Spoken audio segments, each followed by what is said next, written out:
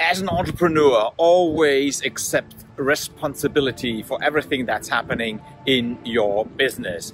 Either because you have caused it yourself and you have to take the responsibility for what happened and what you have to do now, or if it was an external event, also take the responsibility for the actions that now have to be taken to correct the situation or to find a solution. You are always responsible for everything that happens in your business.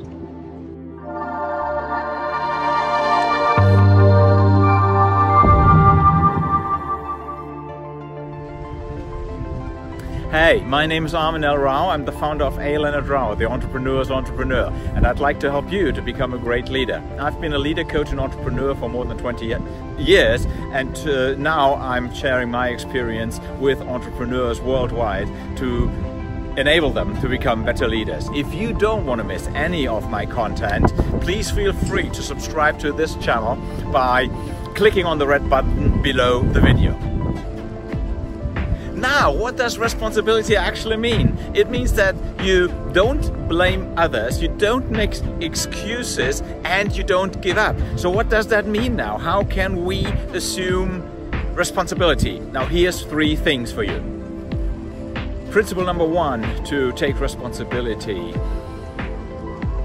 introduce corrective action. That is extremely important. So you are in a situation, something went pear-shaped, or something happened to you, or the team made a mistake. Now analyze the situation, go into the causes, and be really rigorous in addressing it and correcting it. And if you have maybe hurt somebody in, the heat of the business, be strong, and be strong enough to apologize.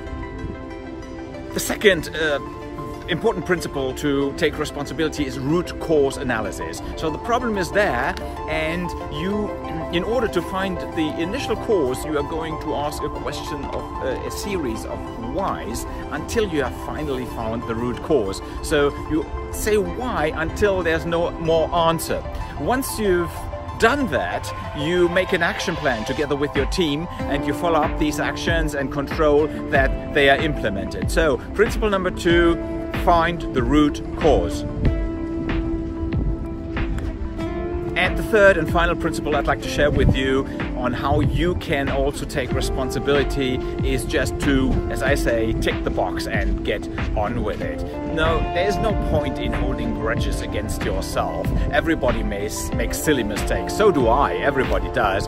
And just tick it off and get on with it. Here's a trick that I use, to stop, getting mad at myself. I just see the situation in front of me, or the mistake that happened, and I see it in my mind, and then in my mind I actually tick the box. Sometimes I close the eyes and do this tick, and then I shift it to the left, and it's gone. It's quite a nice trick to get rid of it, and then you can get on with it. Now, everybody in business must take responsibility, and you as the leader of the business, you are unbelievably obliged to take this responsibility.